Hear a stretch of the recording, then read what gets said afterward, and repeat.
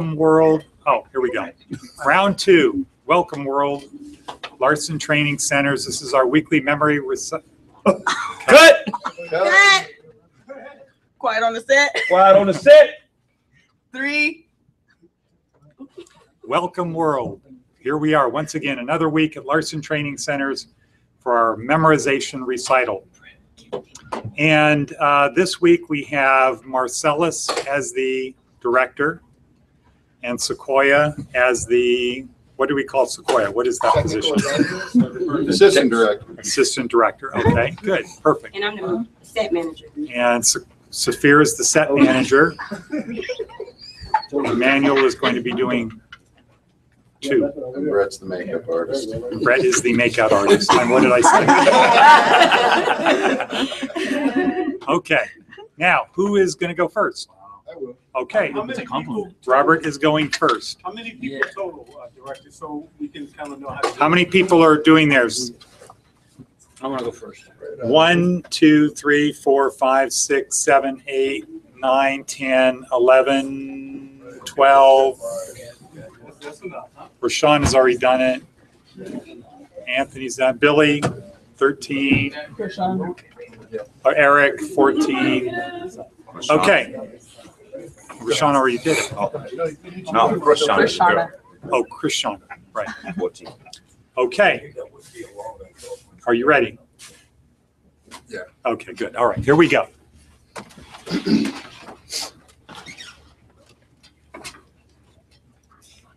Quiet on the set. 3. Hi, my name is Robert McLean. I'm my 3rd week here at Larson Training Center. I'm going to be doing 2 poems today. The first is Peepa's Song. The years in the spring, the days in the morn. Mornings at 7, the hillsides do pearl. The lark's on the wing, the snail's on the thorn. God's in his heaven, all's right with the world.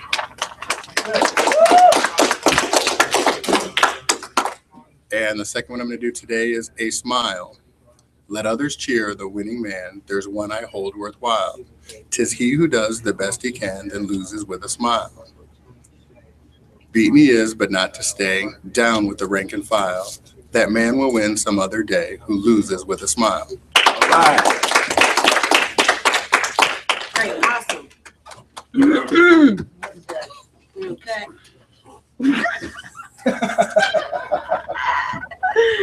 Quiet on the set. 3. Brett George and I'll be reciting Little Jack Horner. Little Jack Horner sat in the corner eating his Christmas pie. He stuck in his thumb and pulled out a plum and said, "What a good boy am I." I'm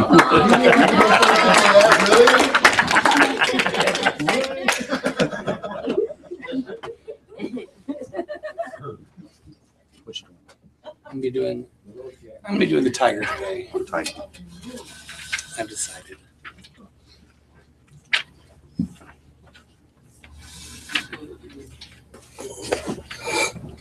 Quiet on the set. 3. Well, my name is Michael, and I'm going to be reciting one of my favorite poems from the Remember This book, The Tiger. Tiger, tiger, burning bright, in the forests of the night, what immortal hand or eye could frame thy fearful symmetry? In what distant deeps or skies burnt the fire of thine eyes? On what wings dare he aspire? What the hand dare seize the fire? And what shoulder and what art could twist the sinews of thy heart? And when thy heart began to beat, what dread hand and what dread feet? What the hammer, what the chain? In what furnace was thy brain? What the anvil, what dread grasp dare its deadly terrors clasp? When the stars threw down their spears and watered heaven with their tears, did he smile his work to see? Did he who made the lamb make thee? Tiger, tiger, burning bright, in the forests of the night, what immortal hand or eye dare frame thy fearful symmetry? I heard you doing all that drawing. He said nailed it again. I think again. He needs to be cracking jokes. Jabberwocky. Jabberwocky. He said it again.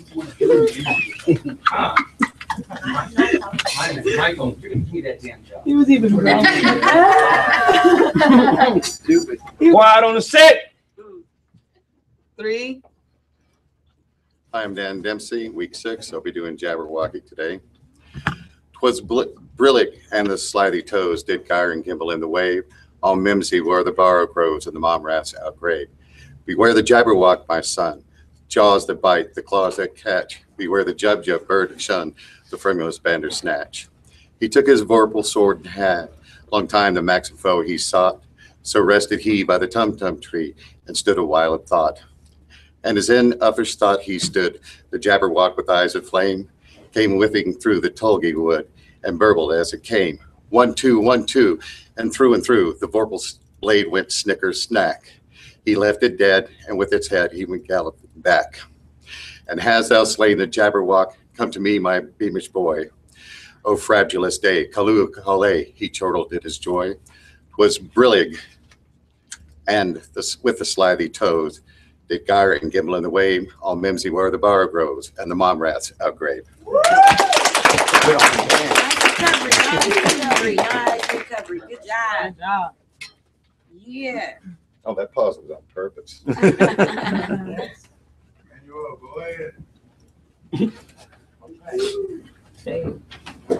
What you doing, Dave? Not yet. Okay. I'm Yeah. just gonna turn the air conditioner up. Oh, it's on. It's on already. It's chilly in here. I'll I'll go do right there. Okay. I'll be ready. Which one you doing? The Gettysburg Address? Knock him out. Knock him out.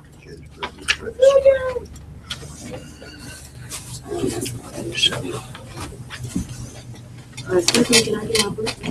I need it right quick. No, you need not need one. Was brillig and Slightly Yeah. toes Got- did gyre and gimble in the wave. quiet on the set. 3. Good afternoon. I'm William Engel, and I'm going to do the Gettysburg Address. 77 years ago, our fathers brought forth on this continent a new nation, conceived in liberty and dedicated to the proposition that all men are created equal. Now we are engaged in a great civil war, testing whether that nation or any nation so conceived and so dedicated can long endure. We are met on a great battlefield of that war. We have come to dedicate a portion of that field as a final resting place for those who here gave their lives that that nation might live. It is altogether fitting and proper that we should do this. But in a larger sense, we cannot dedicate, we cannot consecrate, we cannot hallow this ground. The brave men, living and dead, who struggled here, have consecrated it far above our poor power to add or detract. The world will little note, no long remember what we say here, but it can never forget what they did here. It is for us, the living, rather, to be here, to be dedicated here to be dedicated here to the Unfinished. I'm I'm finished. finished. I can't hear. I'm I'm finished. finished. To be dedicated here to the unfinished work which they who fought here have thus far so nobly advanced. It is rather for us to be here dedicated to the great task remaining before us. That from these honored dead, we take increased devotion to the cause for which they gave the last full measure of devotion. That this nation, under God, that we here highly resolve, cut, I gotta do it. Come on, that was terrible. Really, you was doing a good job. Doing good. You was almost at the end. I was ready to go for you. Can we do it again? Yeah. Quiet on the set. 3. Hi, I'm William Engel, and I'm going to do the Gettysburg Address. 77 years ago, our fathers brought forth on this continent a new nation, conceived in liberty and dedicated to the proposition that all men are created equal. Now we are engaged in a great civil war, testing whether that nation or any nation so conceived and so dedicated can long endure. We are met on a great battlefield of that war. We have come to dedicate a portion of that field as a final resting place for those who here gave their lives that that nation might live. It is altogether fitting and proper that we should do this. But in a larger sense,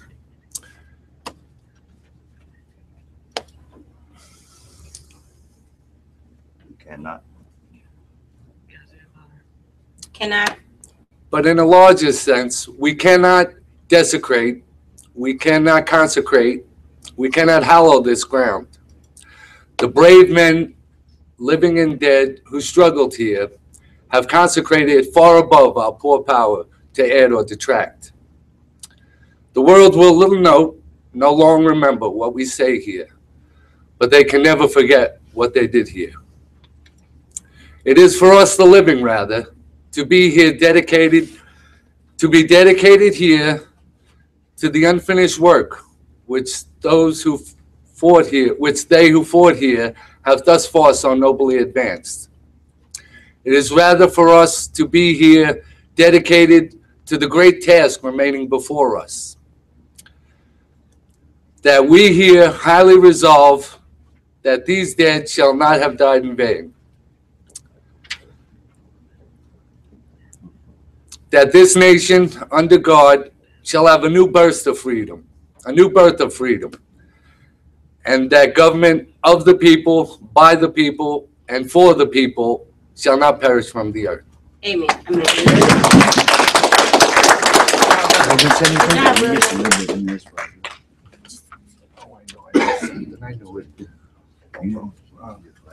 Resolve, highly resolved, right? I forgot that one. Who's next? Ron? This much.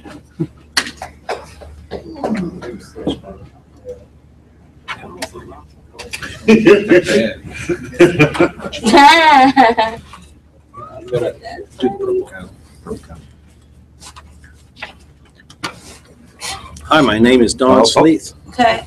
Quiet on the set. 3. Hi, my name is Don Sleeth. I'm going to recite the Purple Cow. I never saw a purple cow. I never hoped to see one. But anyhow. Okay. Cut.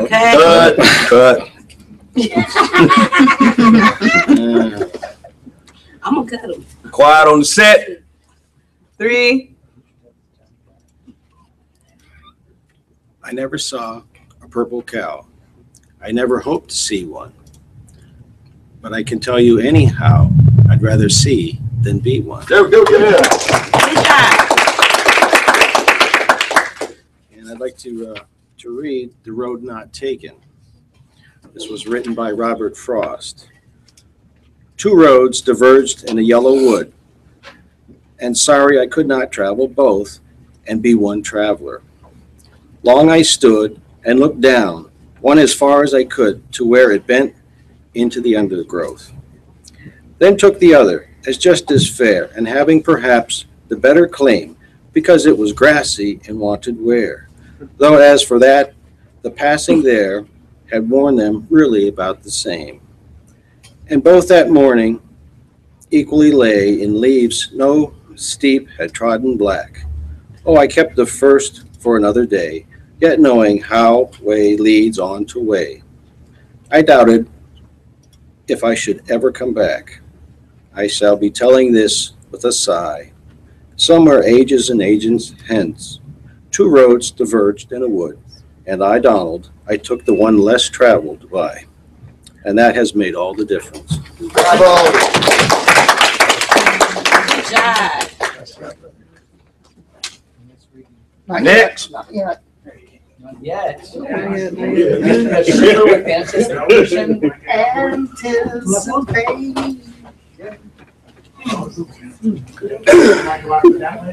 Yeah. What you doing, Jose? Great man. Page 23. Quiet on the set. 3.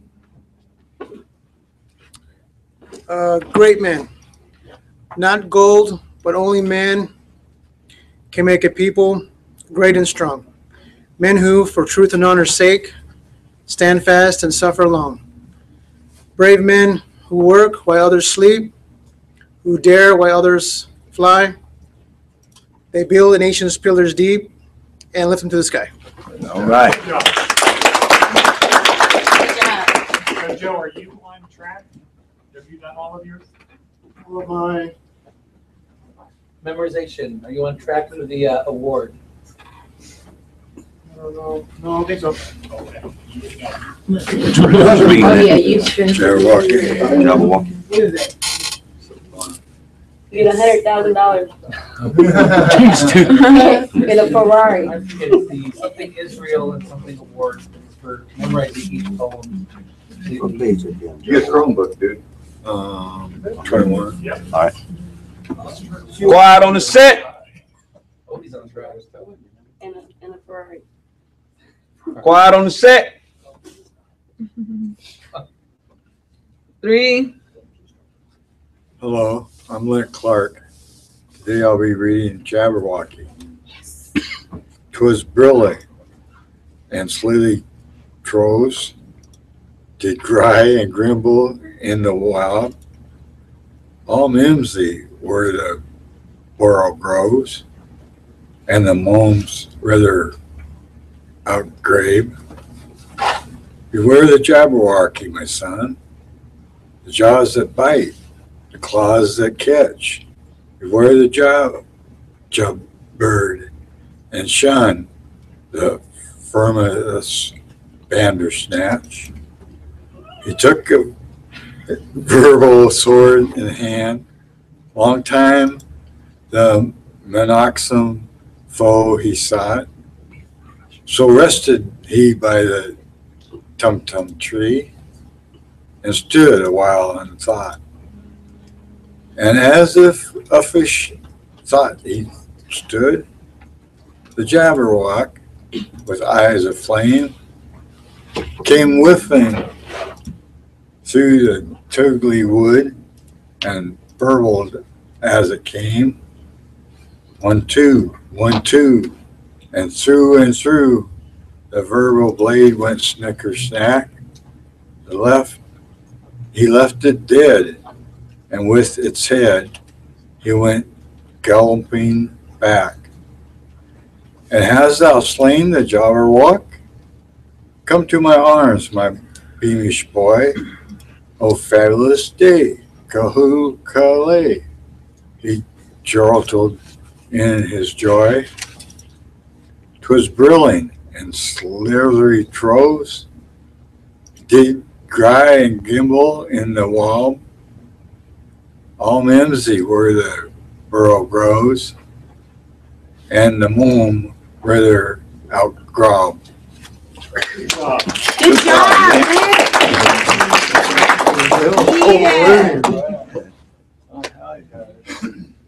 Next. Next.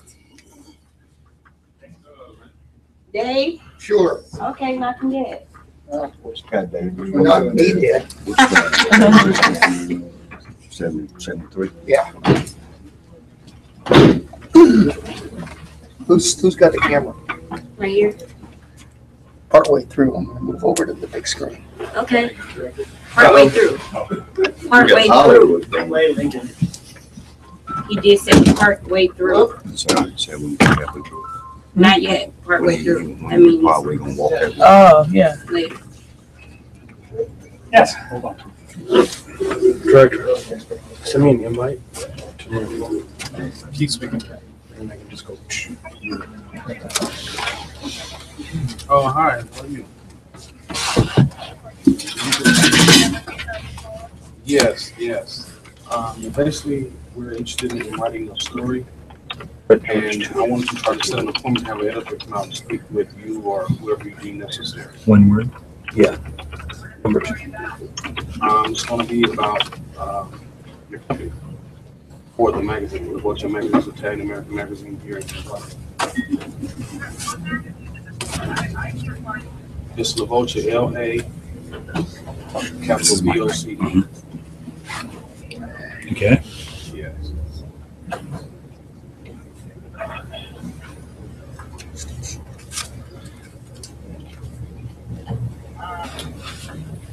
Did you shot? Not yet.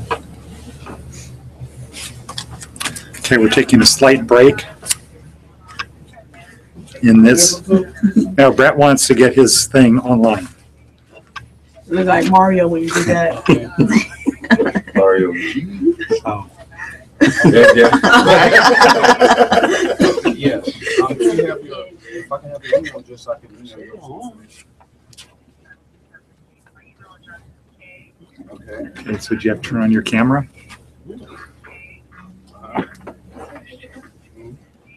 I don't show you one here.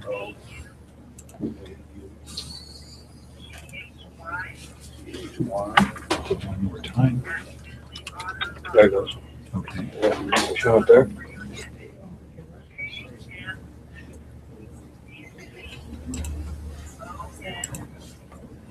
I don't see one here. There you go. Yep.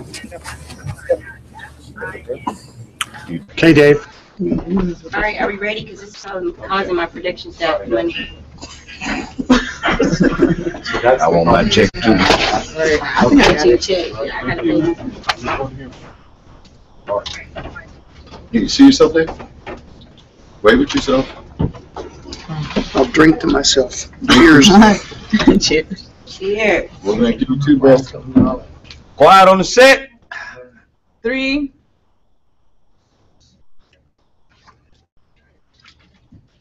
Hi there. My name's Dave Sweetland from Larson Training Center here in Las Vegas. And I'll be reciting a poem today by Edgar Guest. It's called The Things That Haven't Been Done Before. But let me make a little preface to this. There's a line, actually a phrase in this poem about Christopher Columbus, and I would like to read a little part of a children's book about Mr. Columbus. It'll relate directly to the poem.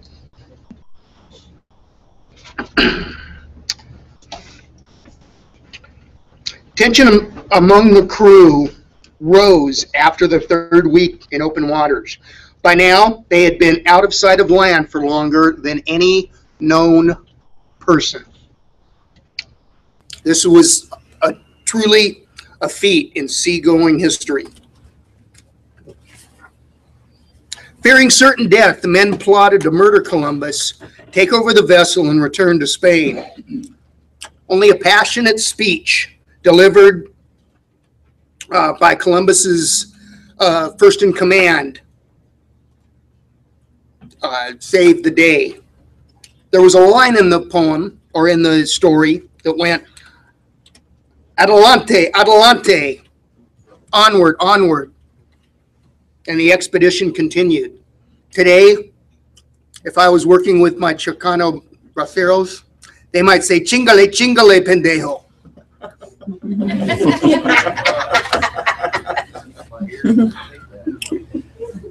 There goes the G, Dave. The things that haven't been done before, those are the things to try. Columbus dreamed of a distant shore on the rim of a far-flung sky.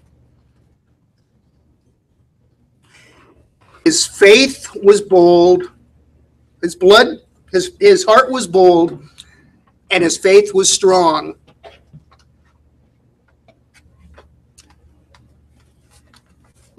That's the venture. No, I'll keep working on it. Columbus dreamed of an unknown shore at the rim of a far-flung sky, and his heart was bold, and his faith was strong, and he ventured in dangers new. He paid no heed to the jeering crowd or the fears of the doubting crew. The many will follow the beaten path, with guideposts on the way. They live and have lived for ages back with a chart for every day. The many will, someone has told him it's safe to go on the road he has traveled o'er, and all that they ever strive to know are the things that were known before. A few strike out without map or chart, as Mr. Bilbo did, Keeps disconnecting. where never a man has been. From the beaten paths they draw apart to see what no man has seen.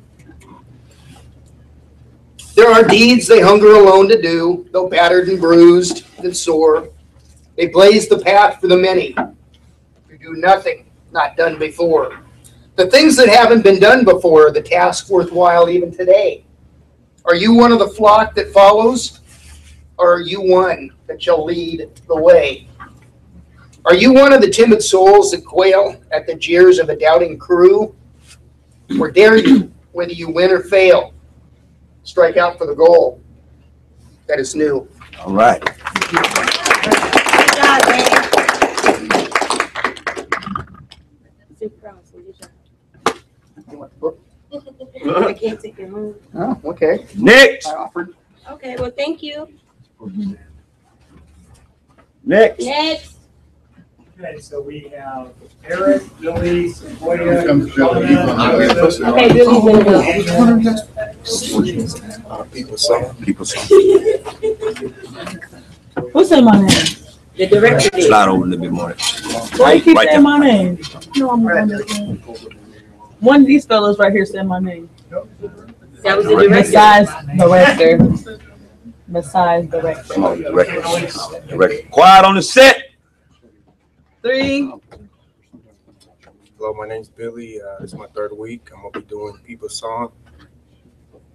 The years in the spring, the days in the mornings at 7.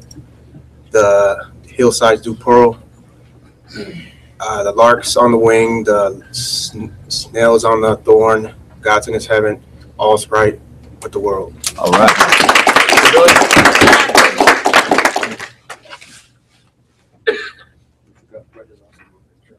Come on, Eric.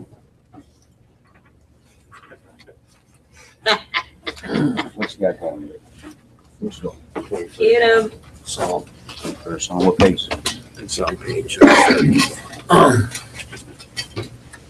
Let me take a quick look here.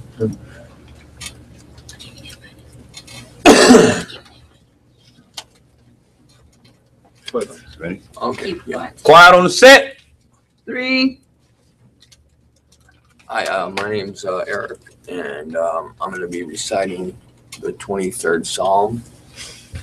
The Lord is my shepherd; there is nothing I shall want. He maketh me lie down in green pastures. He leadeth me beside still waters. He restores my strength. He leadeth me in paths of righteousness for his name's sake. Yea, though I walk through the valley of the shadow of death, I will fear no evil. His rod and thy staff comfort me. He Cut. Cut. I'm sorry. Okay. Should I start again or just? Yeah. Quiet on the set. 3. The Lord is my shepherd, there is nothing I shall want. He maketh me lie down in green pastures. He leadeth me by the still waters.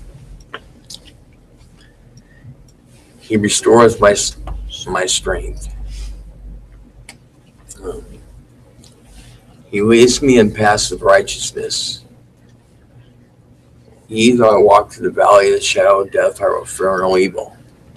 His rod and thy staff, they comfort me. He prepares a table before my enemies. My cup runneth over. He anointeth my head with oil. Cut. You jumping lines. Oh, gosh. You jumping lines. Listen, Read it, bro. Quiet on the set. 3. The Lord is my shepherd, I shall not want. He makes me lie down in green pastures. He leadeth me beside the still waters.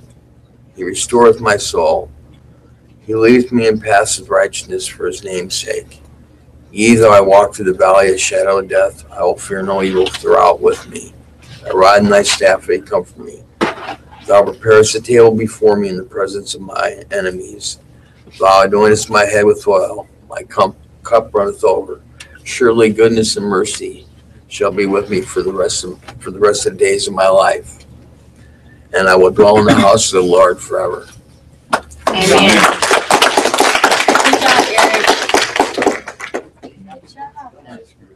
It's all right, we all do. I did too. Next. Focus on the negative. It don't matter. Okay, so we've got Sequoia, Krishana, Joseph.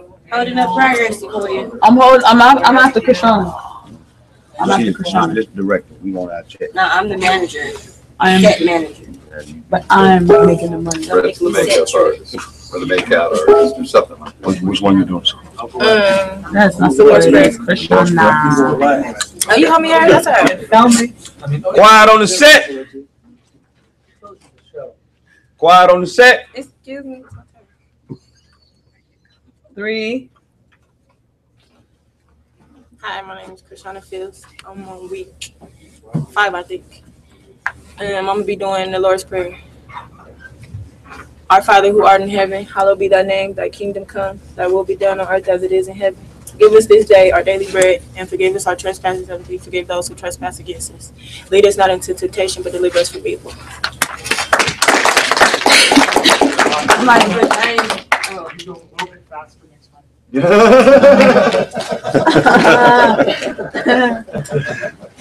Come on, squad. You next. What's the most I should go? You gonna You get going something fired. special? Why? You too slow. We losing money playing. that. Severa's got the count. Bad employee hat skills. Ooh. Quiet on the set.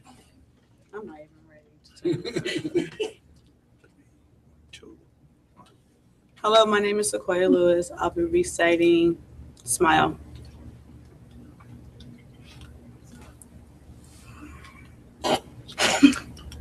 Cut. She smiled. She smiled. Don't be at that. You can't laugh. Cut. All right. That's not part of the act. You ready? You want the book? Take a seat. Calm your nerve. This is not fair. Cut. Come on, sit in the chair. Yeah. Wasn't like. You got this. Would y'all stop playing so I can No. just do this? Come on. Come on. Give me the camera. I had to do it. Get up there. Brett, don't do me, okay? Go. Quiet on the set. 3, 2. Hi, my name is Sequoia Lewis. I'll be reciting Smile. Let the others cheer the winning man. There is one I hold worthwhile. 'Tis he who does the best he can, then loses with a smile. Being he is, but not to stay. Down with the rank and file.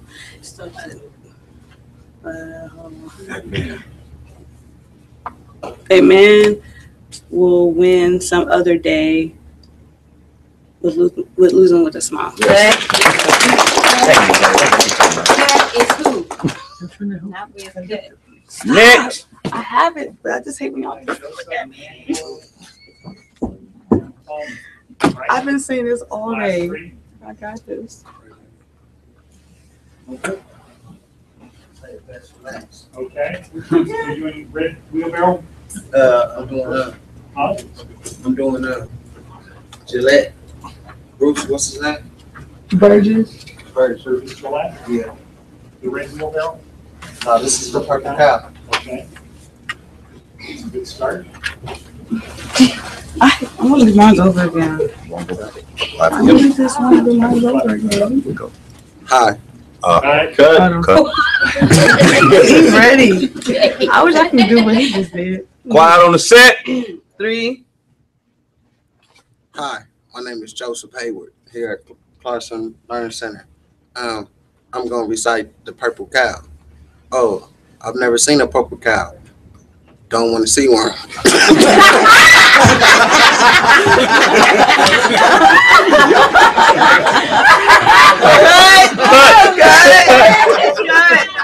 Good. Woo! Good. All right, I'm going to do it now. Quiet on the set. 3. Okay. My name is Joseph Hayward. I'm going to recite the purple cow. I've never seen a purple cow.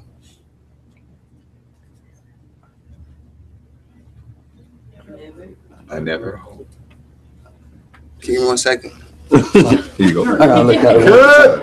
Yeah, there you go. Never seen a purple cow.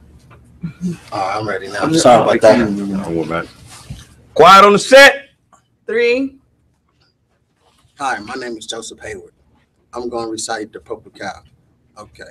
I've never seen a purple cow. Never hope to see one. But I can tell you this, I'd rather see one. Good. I can tell you anyhow. Good. Okay. Tell you this. Okay. Take 52. Quiet on the set. 3.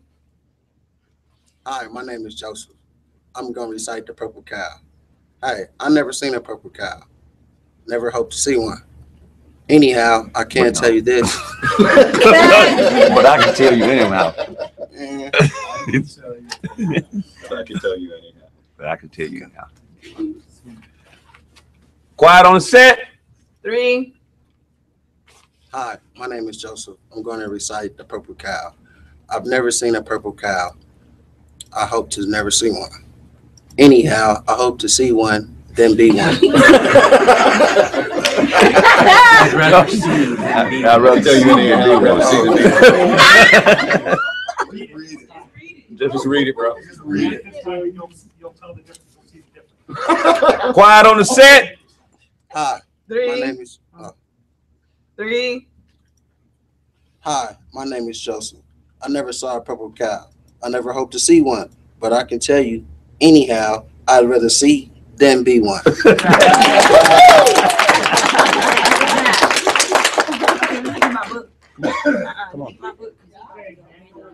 Come on. You're going back up there. Come on, man. Let that leg down a little bit. No, right. I will. That's too much. It's not that one anymore. There we go. This one. Yeah. Quiet on the set. How's that? Which is better, standing or sitting? Standing. Standing. Quiet on the set. 3.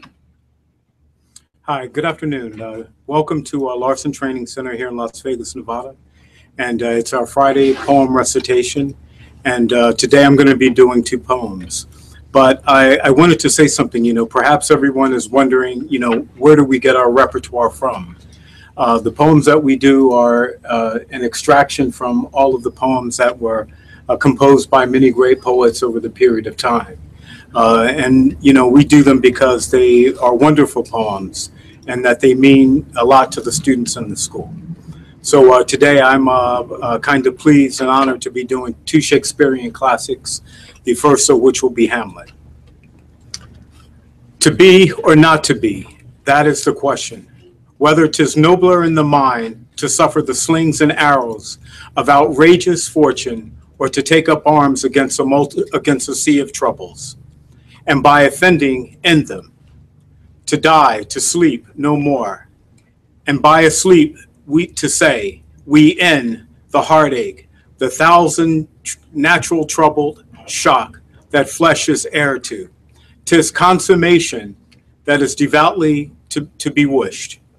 To die, to sleep, perchance to dream, for in that sleep of death, what dreams may come when we have shuffled this mortal coil, must give us pause. There's the respect that makes a calamity of so long life. For who would bear to suffer the whips and scorns of time? The oppressor's wrong, the proud man's contumely, the pangs of despised love, the laws delayed, the insolence of office, and the spurs that patient merit to the unworthy takes, when he himself might his quietus make with a bare bodkin. Who does fardels bear to grunt and sweat under a weary life, but that of the something after death? But the dread of something after death. The undiscovered country, for whose born no traveler returns, puzzles the will and makes us rather bear the ills we have than fly to others that we know not of. Thus conscience does make cowards of us all, and thus the native hue resolution is sicklied over with a pale cast of thought, and enterprises with great pitch and moment.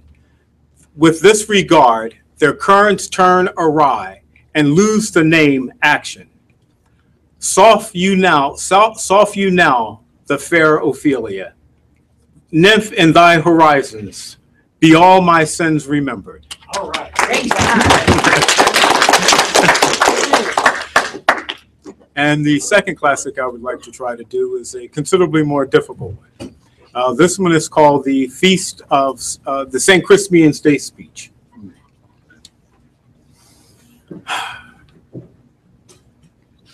If we are marked to die, we are an hour to do our country loss. And if live, the fewer men, the greater the share of honor. God's will, I pray thee, wish not one man more. By Jove, I am not covetous for gold, nor care I who doth feed upon my cost. It earns me not if men my garments wear. But if it is a sin to covet honor, I am the most offending soul alive. No faith, my cuz, wish not a man from England. God's peace, I would not lose so great of honor. As one man more, methinks, would share from me. Rather proclaim it, Westmoreland, through my host, that he which have no stomach to this fight, let him depart. His passport shall be made, and crowns for convoy put into his purse. We would not die in that man's company who fears his fellowship to die with us. This day is called the Feast of Crispian. And he that outlives this day and shall come safe home shall stand a tiptoe when this day is named. And he who shall see this day and live old age will yearly on to vigil feast his neighbors and say, tomorrow is St. Crispian's Day. Then he shall tear his sleeve and show his scars and say, these wounds I had on Crispian Day. Old men forget, yet all shall be forgot. But he'll remember with advantage what feats he did that day. Then shall our names, Harry the King, Bedford and Exeter, Warwick and Talbot, Salisbury and Gloucester, be in their flowing cups forever remembered. And this story shall the good man tell his son. And Crispian shall ne'er go by this day until the ending of the world. But we in it shall be remembered. We few, we happy few, we band of brothers. For here today, for here today, the man that shares his blood with me shall be my brother. Be near so vile. This day shall gentle his condition. And the gentlemen in England, now abed, shall think themselves accursed they were not here, and hold their manhoods cheap, while any speaks who fought with us upon St. Crispin's Day.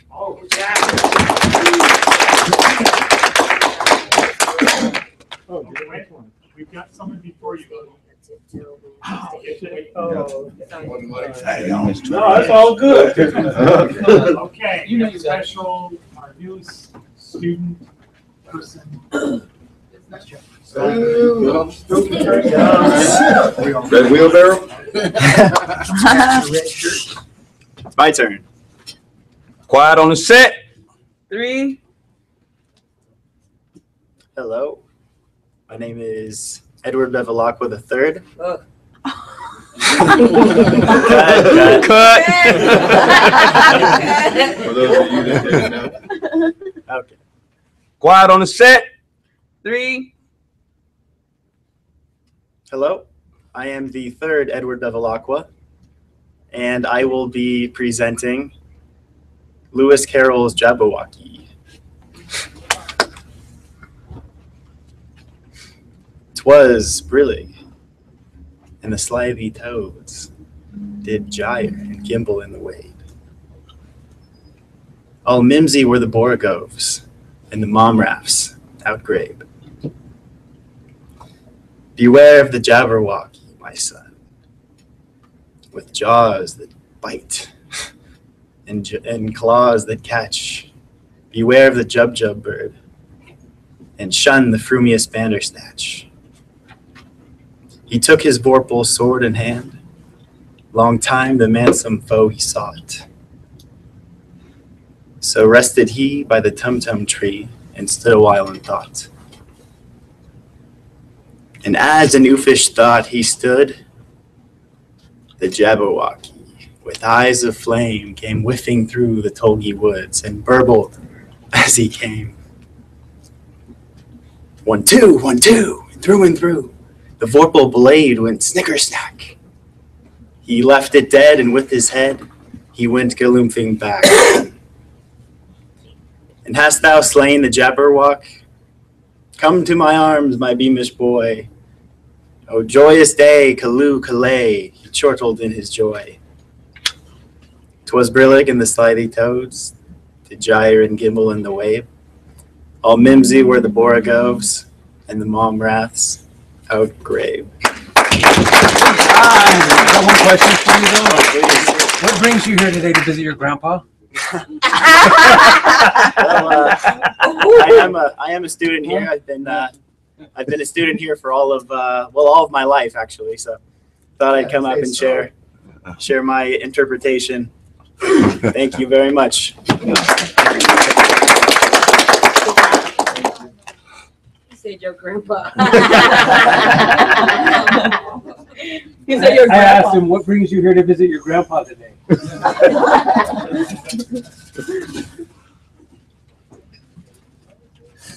What you need? Mark Anthony. Okay. Yeah.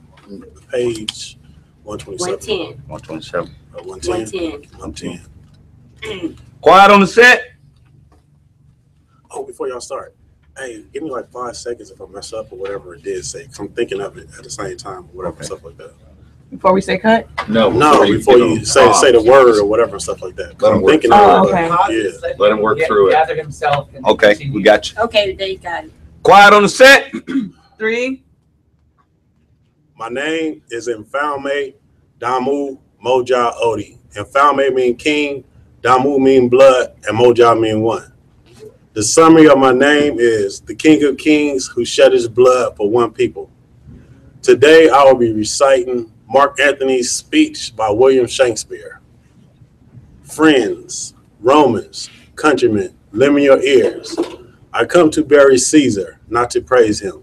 The evil that men do lives after them.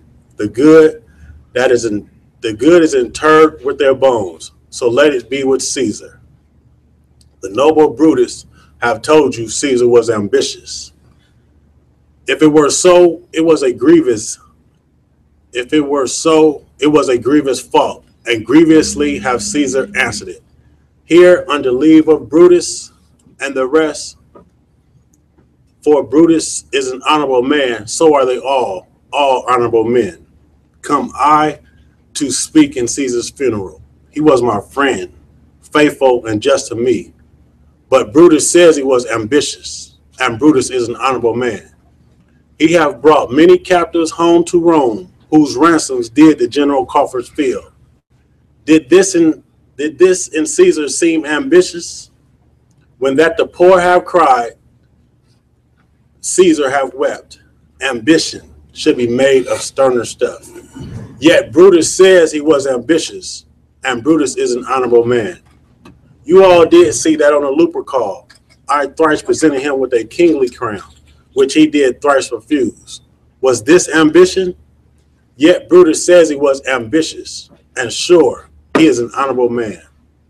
I speak not to disprove what Brutus spoke, but here I speak what I do know.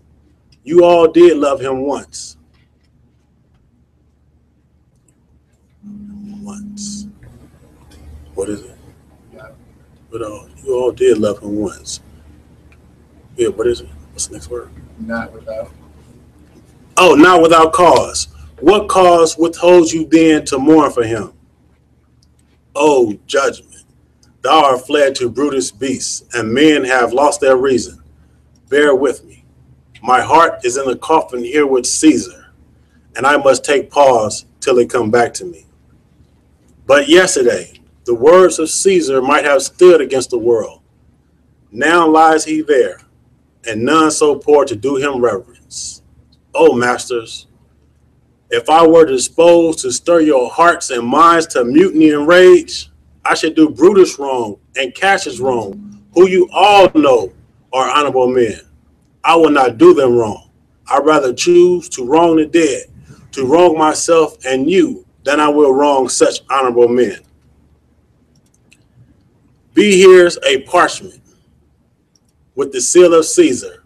I found it in his closet. It is his will.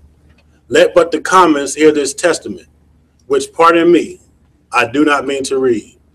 And they would go and kiss dead Caesar's wounds and dip their napkins in his sacred blood. Yea, beg a hair of him for memory. And dying, mention it within their wills, bequeathing it as a rich legacy unto their issue. Have patience, my friends. I must know read it. It is not meet you know how Caesar loved you. You are not wood, you are not stones, but men. And being men, hearing the will of Caesar, it will inflame you. It will make you mad. 'Tis good you know not that you are his heirs. For if you should, oh, what would come of it? Will you be patient? Will you stay a while? I have overshot myself to tell you of it, to tell you that. I fear I wrong the honorable men whose daggers have stabbed Caesar. I do fear it. If you have tears, prepare to shed them now. You all know this mantle. I remember the first time ever Caesar put it on. 'Twas on a summer's evening in his tent. That day he overcame the Nervii. Look, in this place ran Cassius' dagger through. See what a rent the envious Casca made. Through this, the well-beloved Brutus stabbed, and as he plucked his curse still away, mark how the blood of Caesar followed it, as rushing out of doors, to be resolved if Brutus so kindly knocked or no. For Brutus, as you know, was Caesar's angel. Judge, O you gods, how dearly Caesar loved him. This was the most unkindest cut of all, for when the noble Caesar saw him stab, ingratitude, more strong than traitor's arms, quite vanquished him. Then burst his mighty heart. Then burst his mighty heart. What? Oh yeah, and in his mantle, muffling up in his face, even at the base of Pompey's statue, which all the while ran blood, great Caesar fell.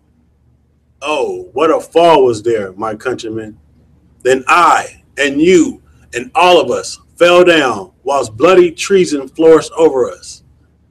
Oh, now you weep, and I perceive you feel the dent of pity. These are gracious drops. Kind souls, what weep you when you but behold our Caesar's vesture wounded?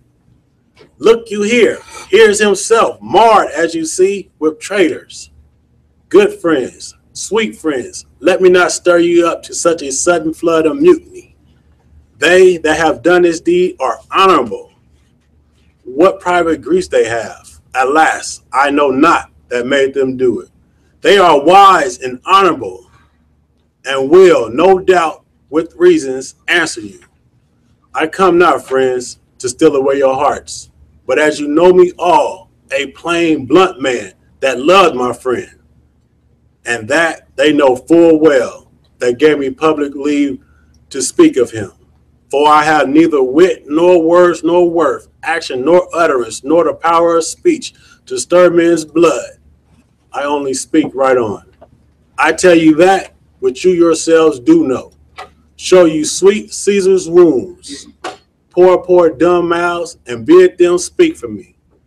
But were I Brutus and Brutus Antony, that were an Antony would ruffle up your spirits and put a tongue in every wound of Caesar, that should move the stones of Rome to rise in mutiny.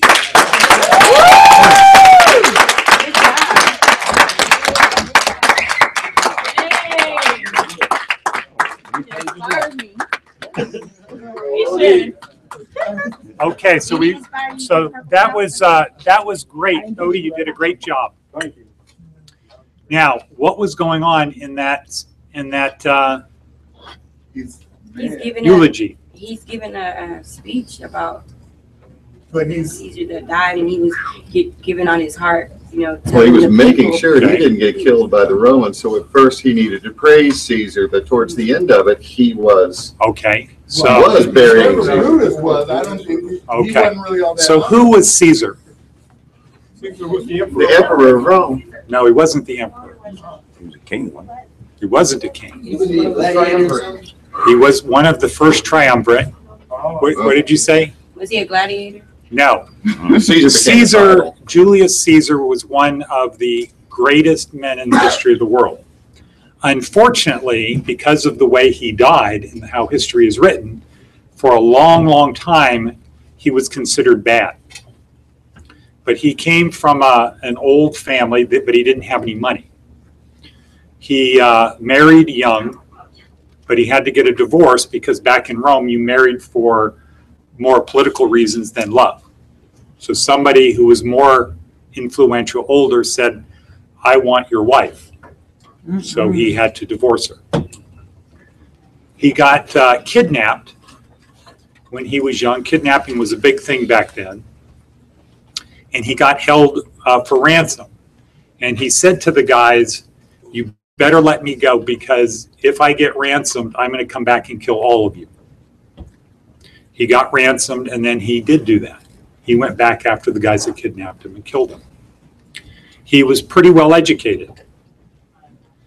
He is known as the second greatest attorney in Roman history. Who was number one? Cicero. Cicero was number one, and they lived at the same time. And Cicero took sides against Caesar when they first plotted to kill him. So he rose up through the ranks, and then you had to be in the army a long time, and he was a good soldier, and he was a good writer.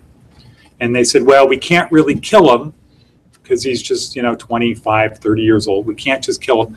Let's send him to Gaul, France, and lead the army there. So he fought in Gaul for 10 years. He killed everybody in Gaul. He was the first Roman to go to Britain. Yes. That movie that, was it a movie made up on him? A lot, but there was a TV show called Rome that was about him. So he landed on the shores of Great Britain, came back. He went to Germany, and there's this big river that separated the Roman Empire, not the empire, but the Roman Republic from the barbarians. And the barbarians would take boats across, and they would raid the Romans. They would raid Roman territory. And he had his army build a bridge across the river. Nobody had ever done that before.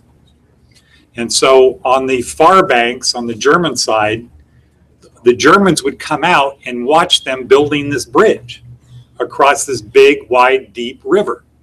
And for them, it was like going to the show. It was like, wow, we can't believe this. So once he built the river, he marched his army across and said, okay, now what? Who's gonna stand up to us now? Because when there's a river dividing the Germans from the Romans, it was easy for the Germans to say, we're bad. Okay. But when this bridge got built and the Roman army marched across, all of a sudden they disappeared. So the Romans crossed back over the bridge and they tore the bridge down behind them. And they said, we can come back anytime we want. You guys can never come over. We can come back whenever we want. Then there was another thing where finally all of the Gauls were against the Romans. Vitagorix was the head of all of the Gauls. And he had an army of about 100,000 people. And he went up on this mountain and the Romans did what they had done before. The Romans were good at siege warfare. And so they built a wall around this hill where Vitagorix was. But Vitagorix was able to get another 50,000 or 100,000 Gauls to come down on Caesar. So before that, though, a siege is you kind of want to starve the other guys out. Okay, they're inside their fort. You build a wall around them, they can't come out, and you just starve them. Well, you're kind of starving too. The Romans were kind of starving too. So it was getting down to who was going to starve first. Except then the reinforcements for Vitagorix's army came. So what Caesar had to do is he had to build another wall around himself to keep the other Gauls away. And then there was a big battle. The Romans won, though they were outnumbered. They took Vitagorix captive, and they brought him back to Rome and they killed him. Meanwhile, he's writing a book. So he's riding on his horse, dictating. He has two scribes riding along with him, taking notes, because he's writing this book called The Gallic Wars. And this was the first book where you keep sending back, kind of like a TV show where you send back a new thing. There's a new episode every month. So for many years, he'd send back another chapter, and the people of Rome liked Caesar because they liked hearing what he was doing. The Senate was not happy because he's becoming very rich, very powerful, and very popular. And he was on the side of the people. Remember before I'd said the Senate said, why give the stuff to the soldiers? We can just keep it. If they go out and conquer, we'll keep it. So Caesar wasn't obeying what they wanted. So they said, okay, you need to come back to Rome. And they were going to try him for treason. So in Rome, they had a law, you can't bring your army across the Rubicon, which is in northern Italy. You can't bring your army across the Rubicon River. So he knew if he didn't bring his army, what would happen? They'd try him for treason and they'd convict him and kill him. If he brought his army, what happens? He broke the law. And now they can't kill him. They could declare war. So they got Pompey, who was the richest guy in Rome, to represent the Senate. And there was a civil war between Caesar and the Senate. Pompey was the general for the Senate. So as he crossed the river, he had a very famous expression, which should be in your books. Or actually, I think there might be a picture of a die.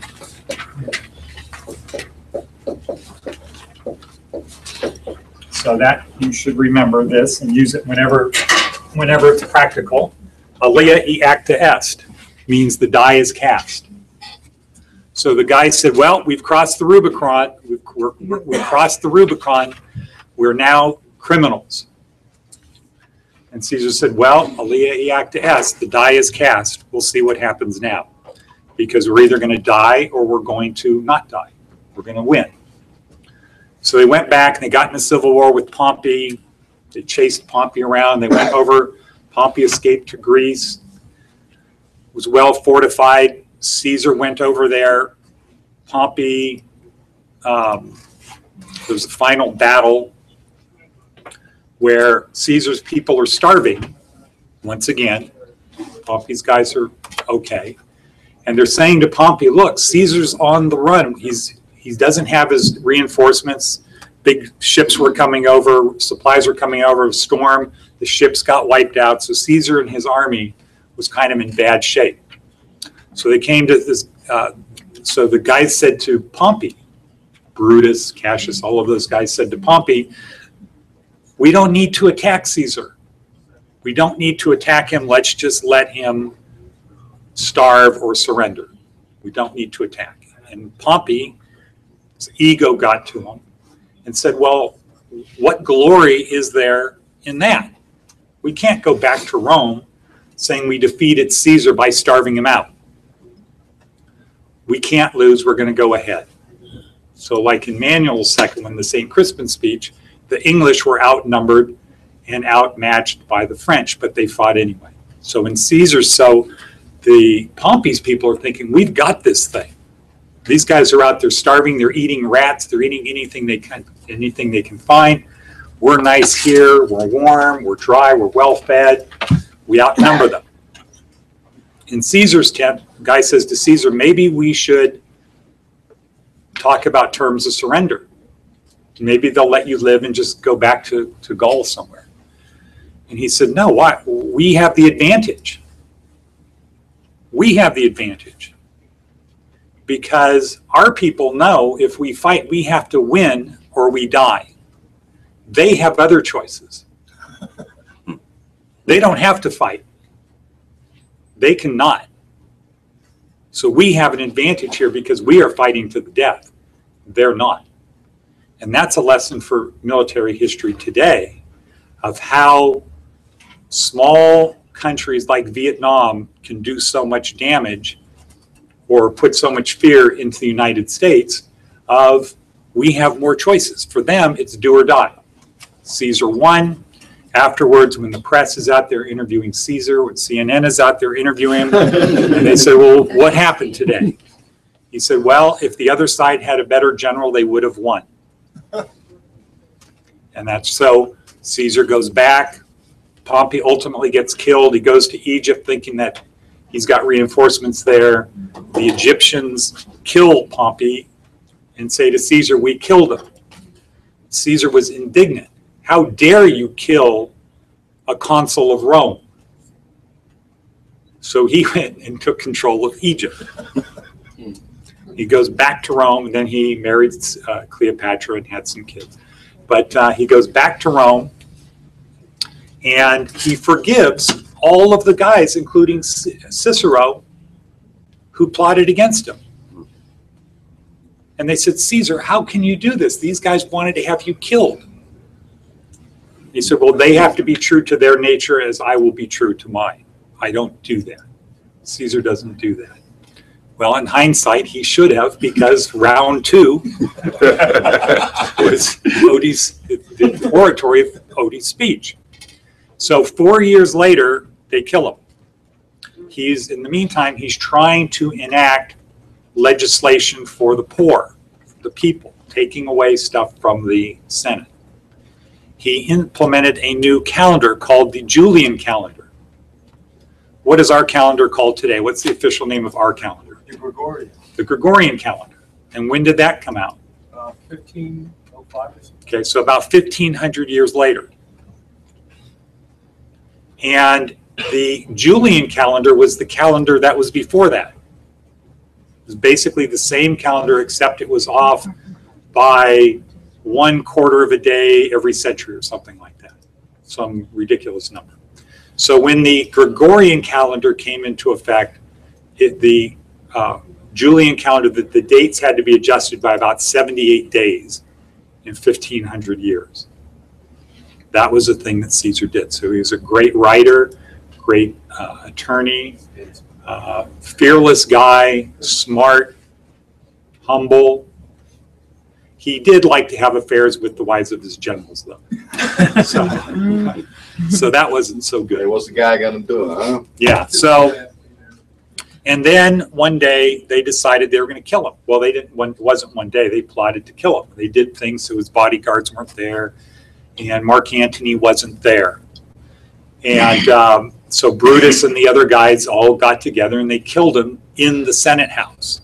So you had senators actually going up to him and stabbing him and killing him. And it was, we all have to do this. It's kind of like in prison. Okay, we all jump in. If you don't jump in, if you don't get that guy, we get you.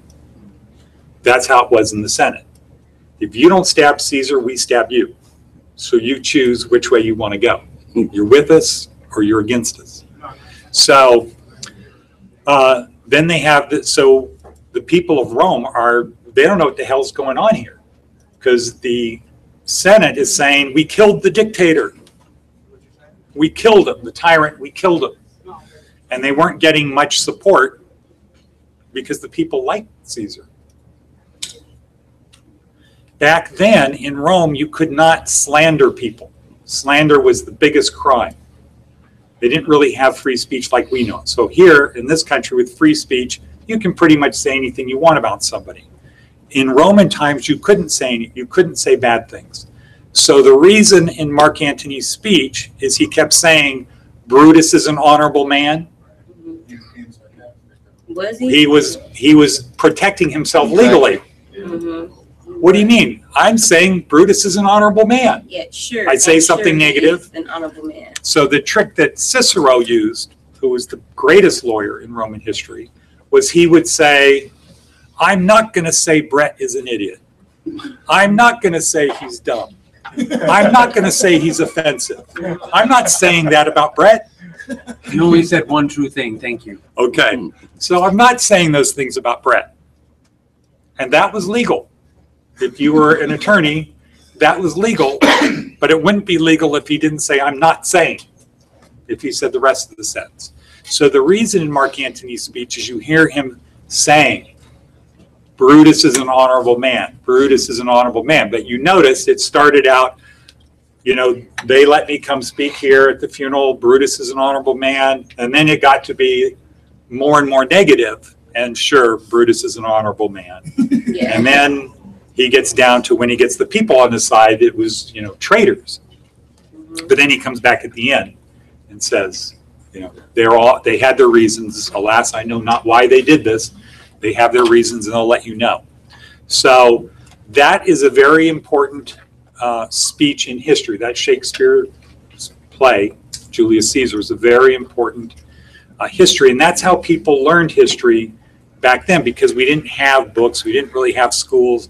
And so some people who were educated would write a play that was sort of true and go around and spreading it. And it just so happened to see that Shakespeare was a great writer and the play caught on. And so the takeaway, the takeaway thing for you today is that one of the greatest men in the history of the world was Julius Caesar. And if you can't remember why, just remember that part. And here's the last thing I want you to remember before we take our break. So one of the things about Caesar is, I've said this before, is of always acting properly, having control of your emotions. Don't let people control you.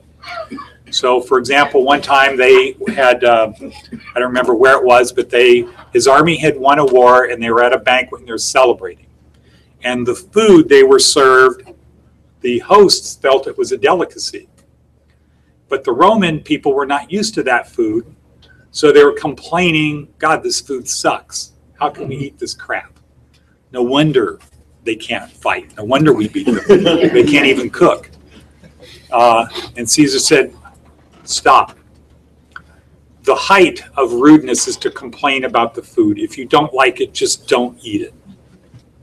And so that's kind of a lesson I think that we should all have, is don't complain about stuff like that. Just don't eat it.